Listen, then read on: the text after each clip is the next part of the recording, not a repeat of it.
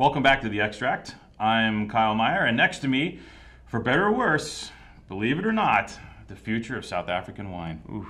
How's that? Is that a little pressure? It's laying it on a little thick, I think. A little heavy? A little heavy for you? It's, a little heavy for you? Oh, sweating. Sweat. You got any Kleenex? I think I'm going to have a little cry.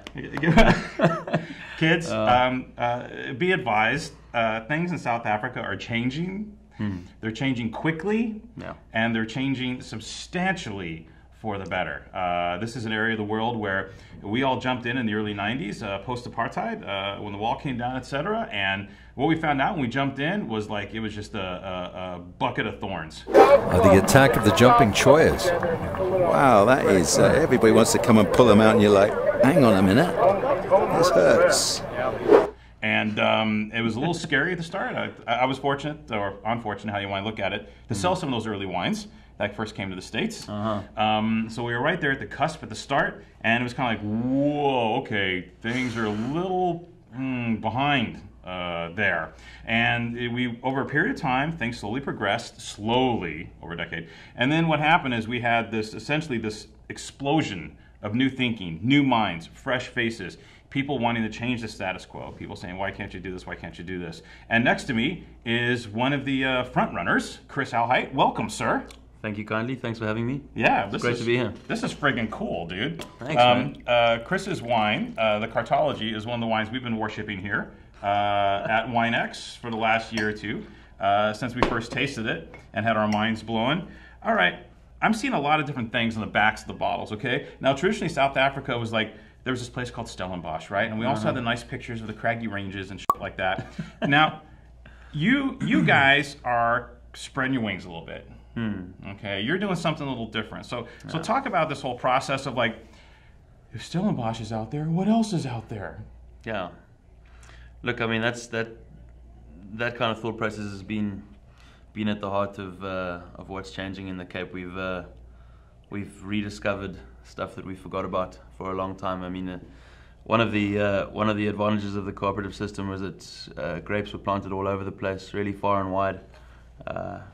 And I mean, 18% of our national vineyard is Chenin, which is one of our heritage grapes. So a little bit of searching, a little bit of driving around and knocking on doors. A lady like Rosa Creer, if you're a wine geek who likes South Africa, you've probably heard her name before. She went on like a 3 or 4 year quest just to unearth what we had.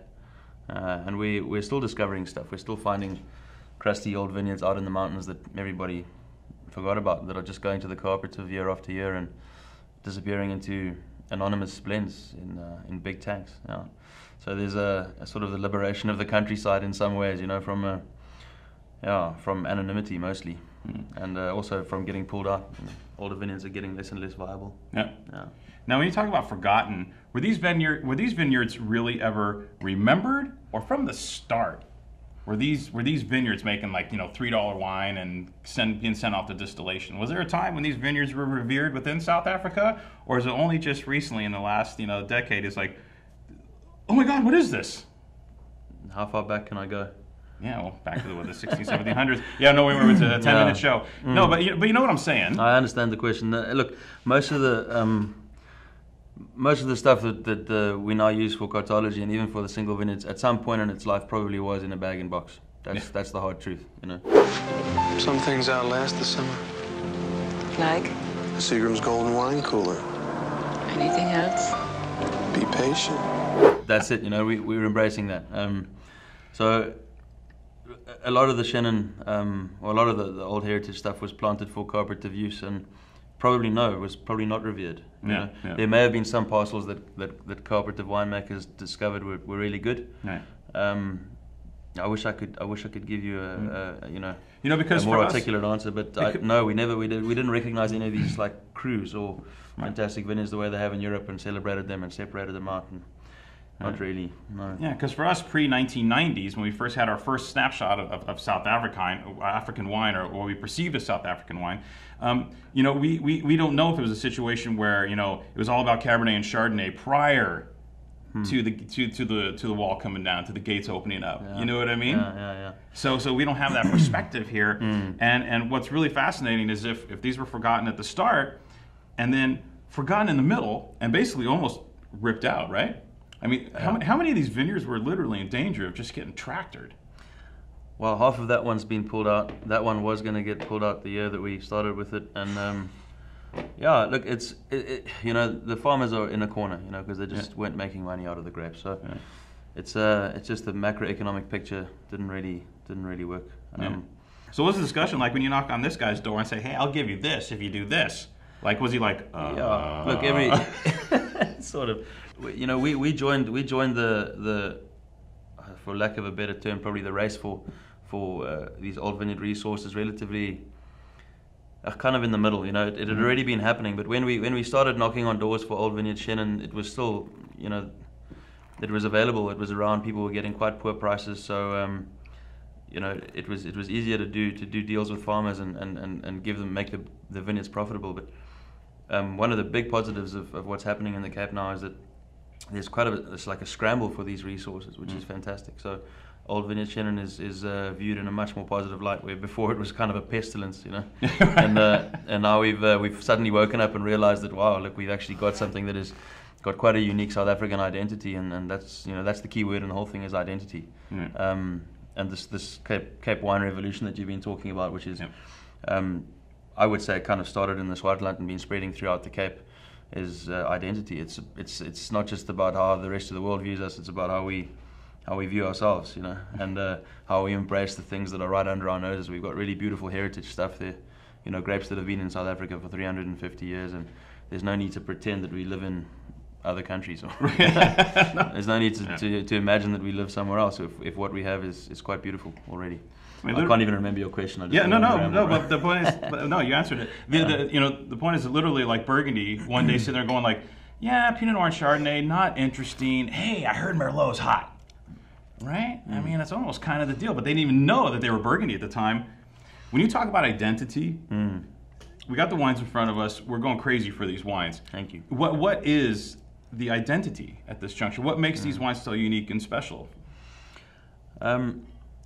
You see, the Cape's been making wine for quite a long time. A lot of people don't know that.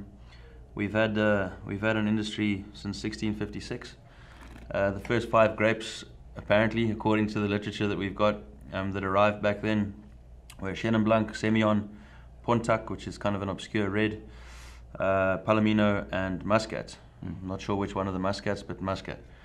So those are kind of the heritage grapes. And when I talk about identity, I mean, we're talking about making wine 80 to 100 years prior to the draining of the swamp that became the Medoc, you know, and before Cabernet Sauvignon was migrated down from the Loire and was planted there. So, and I mean, how heavily associated is that with Bordeaux, you know, as an identity, as a grape. So we've got every reason to kind of to claim this stuff as identity, as much as California can claim Old Zin or Old Petit Syrah, or, you know, Argentina can claim Malbec as part of its identity. I think it's absolutely imperative that we claim Chenin and Old Semillon and the stuff that's been around with us, you know, since the outset of winemaking in the Cape, as a part of our identity, and that we kind of plant the flag there, you know, and say this is what we do, this is what we've been doing for ages, and we do it well, you know. And the whole idea behind our business and behind a lot of the young wine businesses in the Cape right now is trying to make wines that can't be copied or repeated in other parts of the world. It's a complete antithesis to, you know, looking at what's going on in the rest of the world and trying to copy that in the Cape. You know, it just, that doesn't make any sense. So what most of the youngsters are doing now is just really trying to do stuff that cannot be emulated anywhere else. Yeah, that's the idea. Now, and when you talk about not being emulated, you know, the style here to me is so unique. It's something wonderful and different, because you have Chenin Blanc. It's a grape variety that we know in the Loire Valley, right? Makes pretty impressive stuff. Outside of the Loire Valley, most people look at Chenin like bag and box. Yeah. Right? There you go. Yeah, that's the approach. But little do they know that Chenin makes some of the most compelling, you know, flexible wines in the world with regards to stylistic, you know, bent. So stylistically, these wines, where do they fit in? I mean, are they lean wines? Are they dry wines? Are they tart wines? Are they full wines? Are they heavy wines? Are they? Yeah. How would you interpret the new you know, Cape wine style for these grape varieties? It's a fantastic question, and I think it's a. And you have 2 minutes. Great, that's enough. I think that's a question that the Cape is also wrestling with at the moment. What to do and how to present Chenin to the world.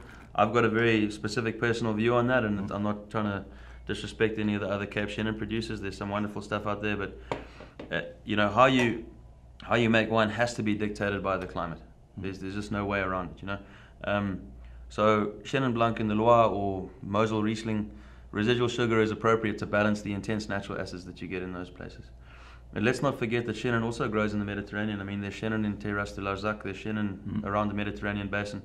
It is a grape that's relatively flexible. It can grow in a lot of places. So what South Africa is sitting with, and there are degrees of this. We've got a lot of variation. We've got much cooler sites and much warmer sites, different winds, different rainfall patterns, different soils. But by and large, we're a Mediterranean climate. We're a warm Mediterranean climate. So, it's not rocket surgery. We need to make dry wines. Basically, I think we need to make brisk, relatively powerful dry wines. I'm not saying ripe. I don't think we need to be picking overripe in a sunny climate like South Africa. It's way too easy to make a sunshine bomb to try to impress people. But if you pick at the right moment, you can find that bright natural acidity with everything good that sunshine can give you. And I think that, for me, that's the style we need to chase. We need to make, powerful dry wines, but like I say on our website, they need to be like a gymnast, not like a sumo wrestler. They need to be light on their feet, but with plenty of punch. No, basically we were talking about it earlier. It's about having your cake and eating it too. To me, these wines just exhibit richness and definition and focus and complexity and nerve and character. I think what's pretty shocking about these wines is the completeness of these wines. Where usually when you talk about Germany, you talk, all these areas are known for one particular style or another. Here, that you take the chameleon-esque aspect of Chenin, the fact that it can do everything, and you kind of smush it all into one palette and drop it in the bottle. And to me, that's the coolest in the world, man. Because seriously, these are pretty exciting. In case you didn't notice, we're pretty jazzed about them. And the thing is, they're not cheap. We can talk about the economics, but fact of the matter is, these guys get less grapes. Chris harvests 1/10 the grapes from his vineyard sites that you would for a Napa Valley Cabernet. Ridiculous. The yields are comical. Very low. From severely old vines. These are treasures. There's not a lot of them, and if you get the opportunity, if you see any of these on a shelf, it's an immediate buy. I can't think of any more unique white wines being produced in the world right now than what's happening down in South Africa. I don't mean to make your head so big. I want to make sure you get through the door when you leave today. Yeah, I've been struggling with my ego as it is. I just told you who I thought I was. A god. I just told you. That's who I think I am. But my gosh, you guys thanks for having the balls to do this and come up with something really compelling and exciting for the new world and for white wine in the future. So thank you. Thanks for having us. Cheers. And thanks for being open-minded enough to look at South Africa through a new lens. That's cool. Game on.